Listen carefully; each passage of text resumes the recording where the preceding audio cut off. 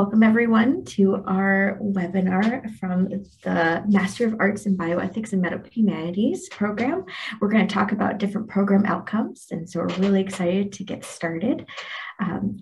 My name's Sam. I work with the Enrollment Management Office in the School of Medicine, and I'll be your moderator for this program today, and I'll get to go over the agenda with you, how to do the Q&A portion, and then I will send it off to my two lovely panelists.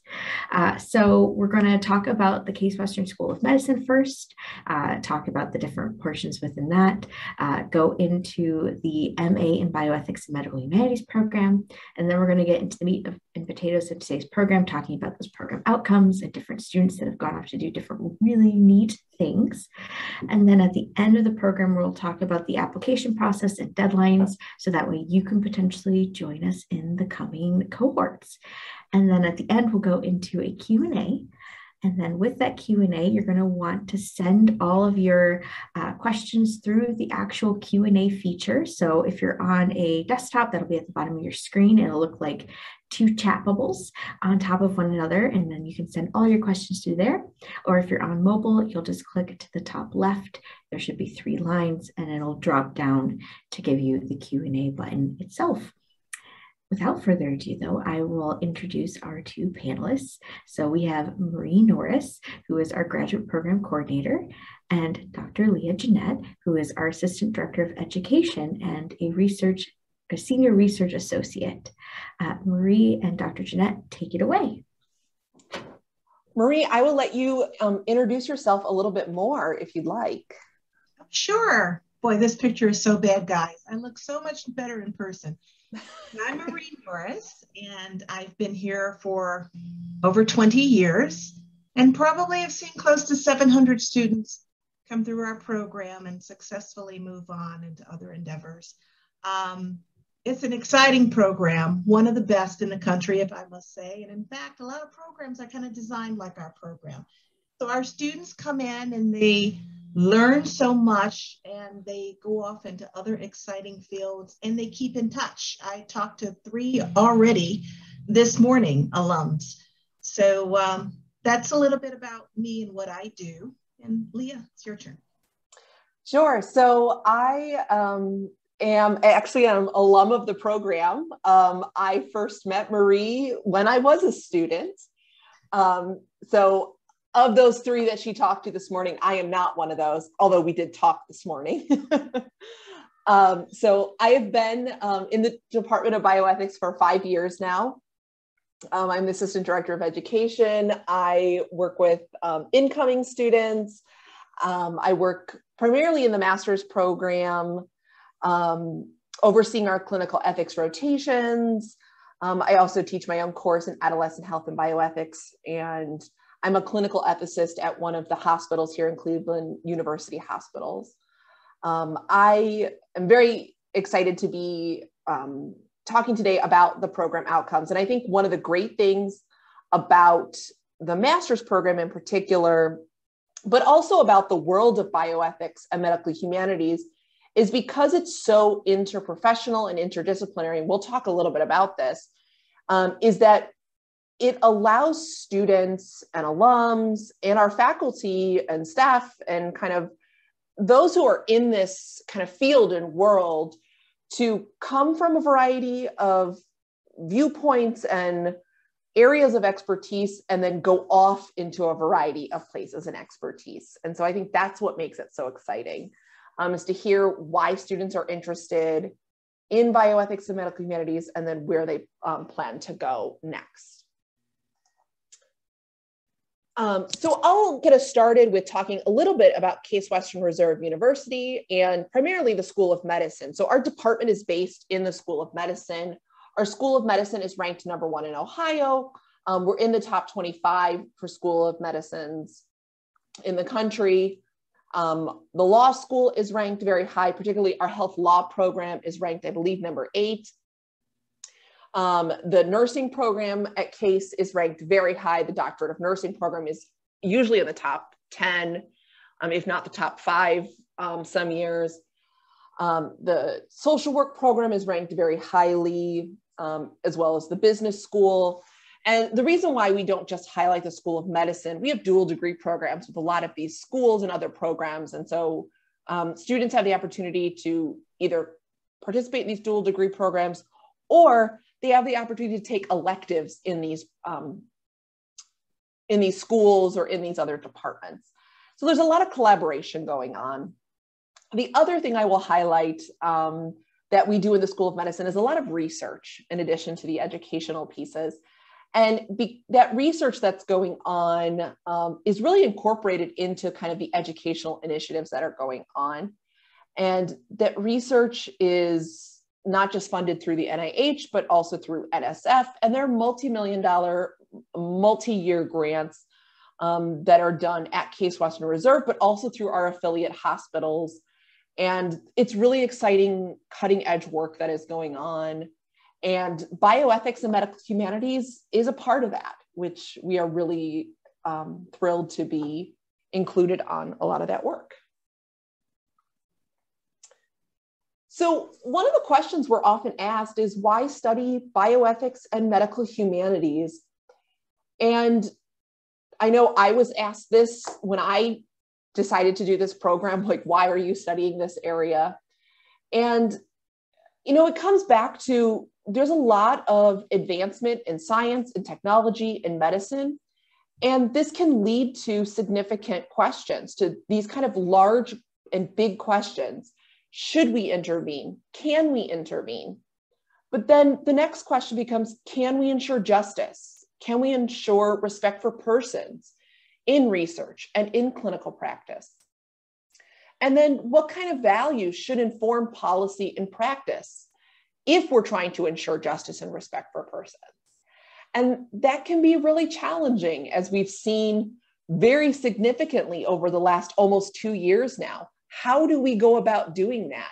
And it's been very clearly demonstrated that we do not agree with the people, even within our own households or in our own families or in our communities. And so these big questions are really hard to work through. And bioethics and medical humanities is a great place to start to think about these things. And so then ultimately, how does bioethics and medical humanities help your career path? So bioethics and medical humanities, as I mentioned before, is very interprofessional. It's very multidisciplinary, both in its origin and in its practice. And so those of us who are in these fields, in these disciplines, come at it from different lenses. So folks can be philosophers, physicians, nurses, theologians. There's a lot of different places that they can start from. Social workers, psychologists. I mean, the list is kind of endless. Anthropologists. I could just keep listing all different places and professions and disciplines. And because of that, it lends itself to, because of its origin, but it lends itself to its practice to be that way as well. And so it allows the study of and the practice of bioethics and medical humanities to continue to be that way. And so therefore, we can help launch students into a variety of professional careers. And you can see here, including clinical and legal professions, research and regulatory work, arts and humanities, bioethics, public health, and other academic professions. And I think the one that I think in particular our program can do really well is discernment for the undecided. And we really focus on that flexibility within our program. So Marie, I'm going to turn this over to you to talk a little bit on how our program is structured and kind of the exciting things that we offer in our program, including celebrating 26 years for our master's program. Yes, yes. Well, a good number of the students come full time, many during a gap year, and it's 2 semesters. Some students are here 3 years as they are in dual degree programs or part-time. We have personalized advising for each student. And that's really key is, I mean, you work one-on-one with the faculty and they're here for you. And I really love that about this department, how available each and every faculty member is to students. 13.5 to 30 credits are electives, and 160 hours of clinical ethics rotations, which is 80 hours each semester. And that's, students love it. It's amazing. There's like 4 hospital systems and you get 2 of them. Short-term study abroad electives, that's a big, big, big part of this. And we have students not even in the program who take these courses. 2 concentrations, medicine, society and culture, and research ethics, and competitive student assistantships to offset tuition. And that really helps. A lot of programs don't offer this for master's students, but ours do. So it's very, very solid. So what else, Dr. Jeanette, would you like me to say about this? You know, the one other thing I will add is, these are just, some of the very significant highlights of the program. The other thing I will add is, our program is one of the first master's programs.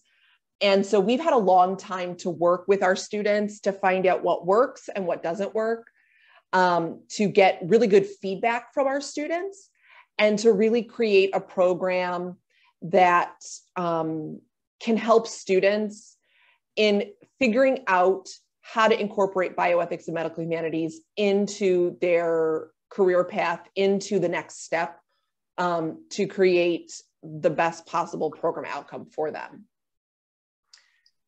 And to think about how this program kind of fits into their overall career path. And so we're going to talk a little bit about kind of the broad areas that students think about when coming into our program. So we're going to talk a little bit about students who come to the program thinking about a career possibly in the law, possibly in healthcare, students who think about a career in maybe research, students who think about some type of career of going into graduate school, and that could be, there's a whole list of types of career options in that regard, and then non-traditional students as well. So, in kind of thinking about our alums in the program, when Marie and I were kind of preparing for this, and Marie, you made a reference that you've seen over 700 students come through. Right. Trying to narrow this down. I know. Is a little overwhelming. So, talking about our alums who really wanted to pursue law, through our program, through the lens of law and the intersection of bioethics, medical humanities, and law. Can you talk a little bit about Mara, who did our program?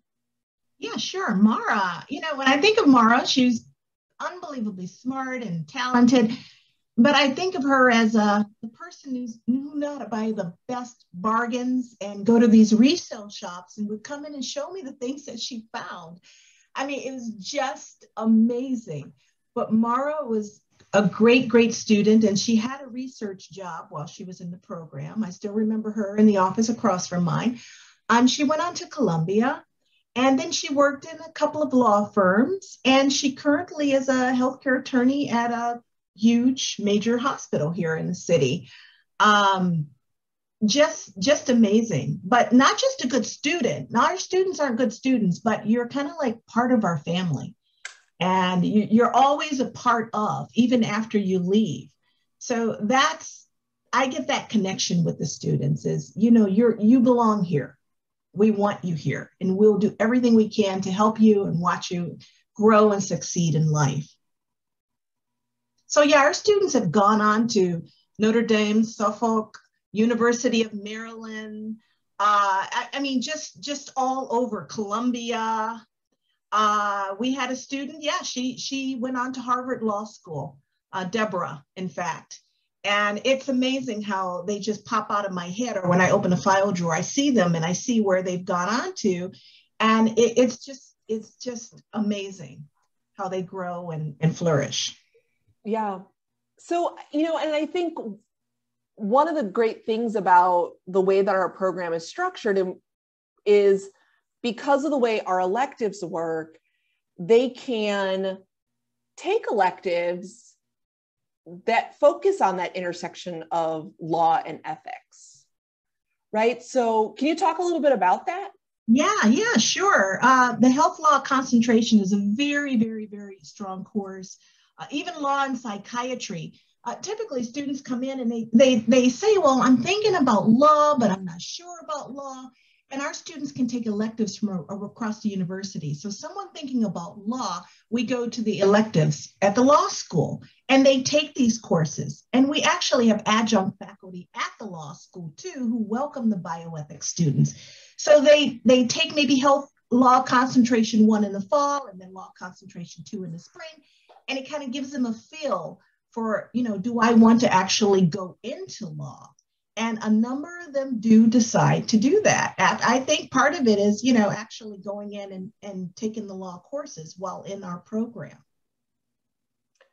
Absolutely. That kind of also makes me think of some of our faculty actually do grants and do research work with some of the law faculty as well. There's a lot of collaboration between the law school faculty and the bioethics faculty as well. And sometimes students even get the opportunity to work alongside them on some of those projects too. So the other thing I will say is, some students that are interested in law may not go on to law school, but they end up going into more of a health policy interest. So they may get a master's or a doctorate in health policy, maybe work in the public sector or even public health. And so they still have an interest in law, but they may go about that in a different way. So there's a lot of ways that they can pursue law after the program. Oh, I have something else to add to just thinking about it. We have students that have gone to the law school, graduated, went on, and then they send emails back and they say, Marie, this is a great opportunity for students, our students, to come and to fill these slots. And it would be like year after year after year. And someone at one of the conferences asked, how come so many of CWRU students actually come and fill these slots at fellowships and certain summer internships? And it's because the alums, they go out and they send word back. And so then we send applicants, and it's amazing. That just amazes me, the opportunity you get while, being in a strong program. Yeah. So moving forward, let's talk about alums that are pursuing healthcare. Do you want to talk a little bit about Joseph, who graduated from our program in 2018? Yes, Joseph. Boy, I could hear his voice now. He has such a strong voice. Joe, he was a great student too, and a great person. But he couldn't get into medical school, or he wasn't admitted right away. So he came to our program, and I remember he came in and he said 5 medical schools wanted him. I mean, great medical schools too. So he chose the Mayo Clinic. That was the best option for him. And he's doing fine. I haven't heard from him lately. I bet he's very, very busy. But he is always in our hearts, and we think about him often, and I should reach out to him.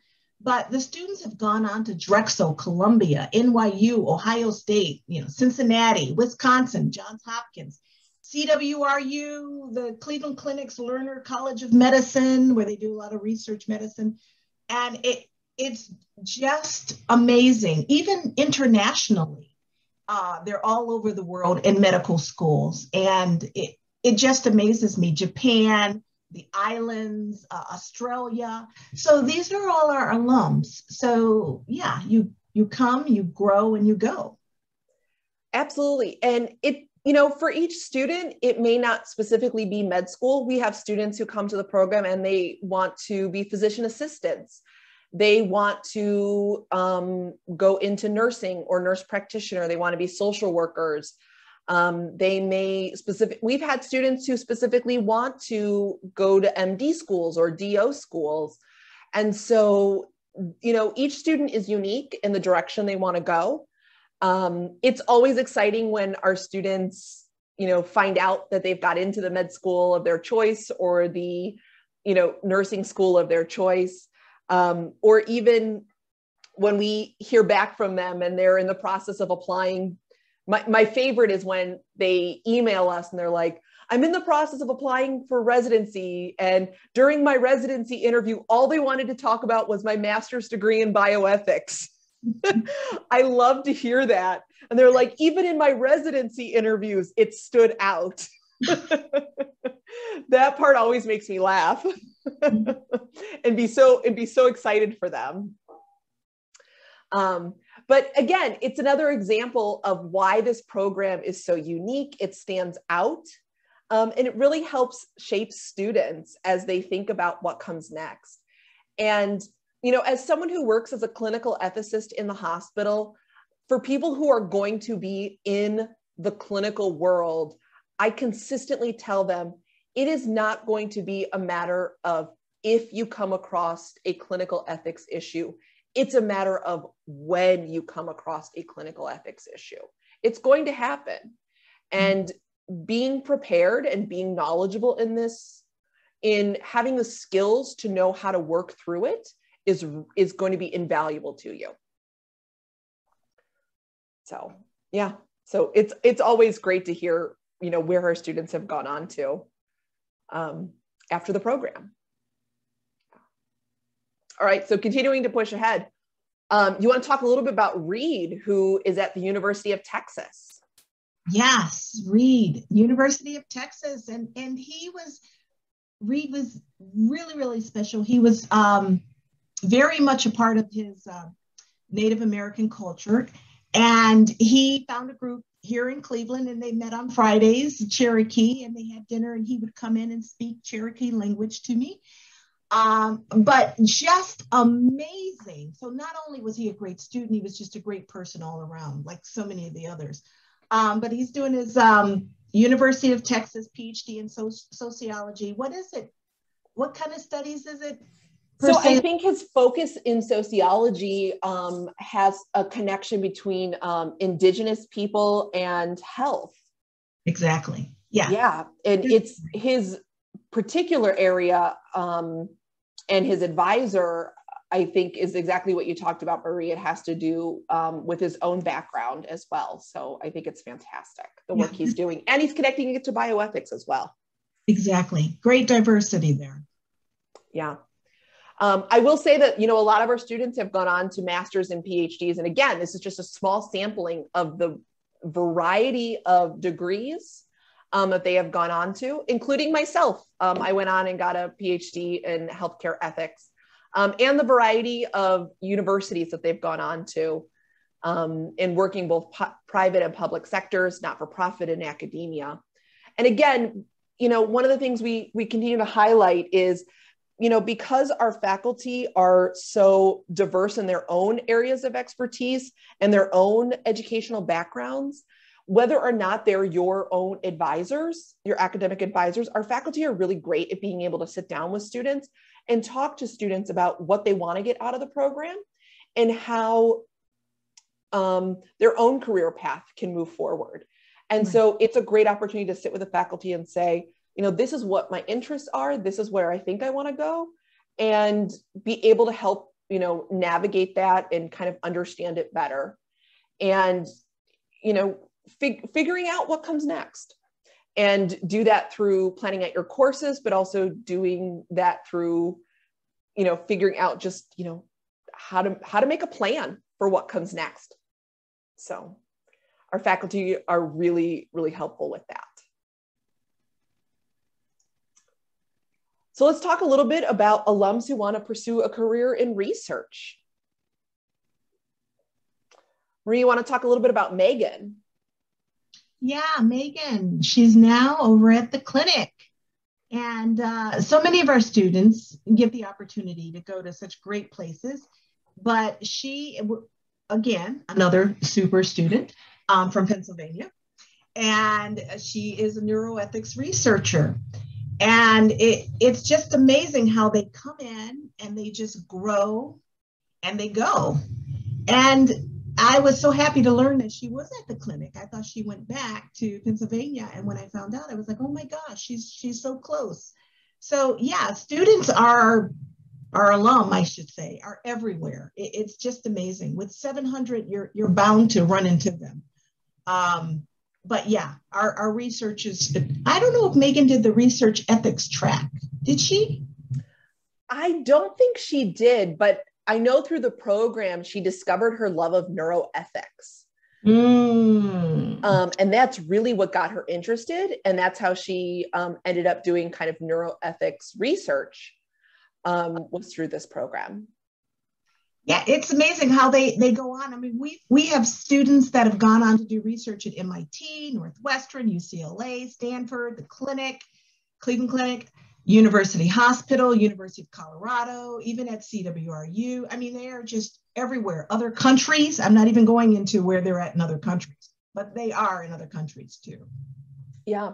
And I will say, that list of all the different ways that students or alumni do research, or the different types of projects, or the different roles they fill.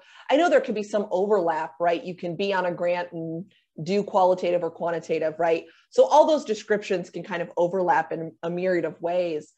But it's amazing to see how they do that. And for those who are particularly interested in pursuing kind of research, as Marie mentioned, we have our research ethics concentration. And this allows students to really do a deep dive in research. And it's focusing on the research ethics issues in research and the research ethics issues of research. So you're looking at both of those issues. And it's a fantastic way to really think about the ethical issues in that area, because there's so many things to think about.